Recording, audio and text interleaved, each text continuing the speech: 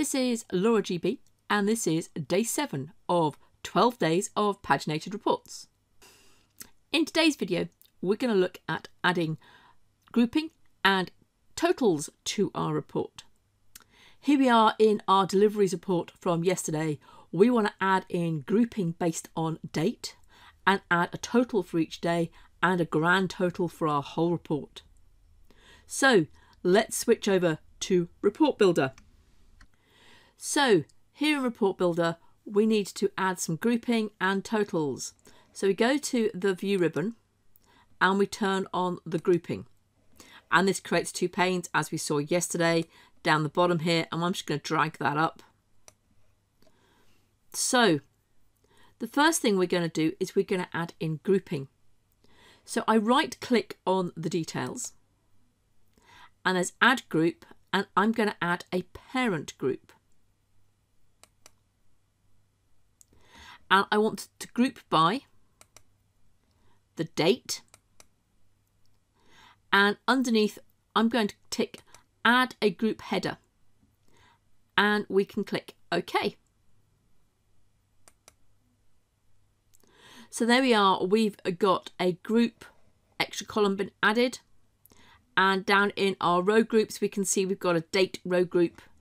If we just go and have a quick look at the preview, there you are, you can see they've been grouped together by date. Now on the left hand side that date is badly formatted in my opinion, and we've got the date column there twice, so we don't need that. So let's go back and fix those. So we don't need that extra date column, so highlight that column, right click and delete columns, and then right click on that placeholder for the date, placeholder properties, and I'm going to go to number. Now it doesn't have a date format I like, so I'm going to go to custom and put in 2 Ds hyphen capital M's for the month and lowercase y's for the year. So put all of that in and then click OK. So now if we have a quick look at our preview, there we are, grouped by month, but we don't have any totals yet. So if we go back into design, if I click on to the details row and do a right click and click add total after, there you are, it creates a subtotal. So, and let's highlight that row for a second and make it bold. And now let's click run. And there you are, we get a total. Now it's put a total in the quantity column and in the total column. It'll do that to any numeric column you've got. We now want to add a total for our whole report. So I'm going to click onto the date and do a right click on there and add total and put that as after.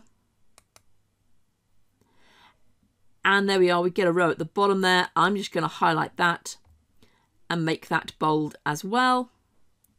And let's click run.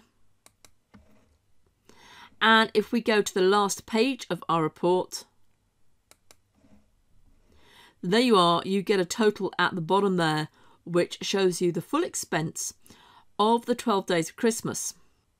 Let's go back to our first page and see one issue you might want to get rid of, which is down the bottom there. We've got the 30th of December. And if I click next, the other half of it is on the second page. Sometimes you want to keep a group together. So if we go to design view, and we're going to do 2 steps. One is to click on the date in the row groups, and the keep together says false there. So we're going to set that to be true. And then we're also going to do the same on details, just to make sure one of those rows don't get split as well. We're going to put that to true as well. And then let's go and have a look at preview. And there we are, the 29th of December is the last one on this page. And if we go to the next page, we can see the 30th is there. And the first finishes with a total, and as you go through the report, you can see each day is on its own page. So let's publish this up to the service and take a look. And there we go, we've got our report up with grouping and totals. And if we go to our page view, we can see that it finishes with a total on each page in turn.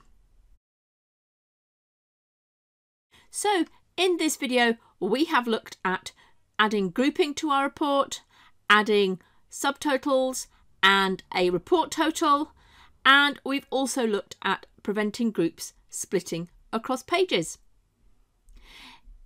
If you haven't already, please press subscribe. Take care now.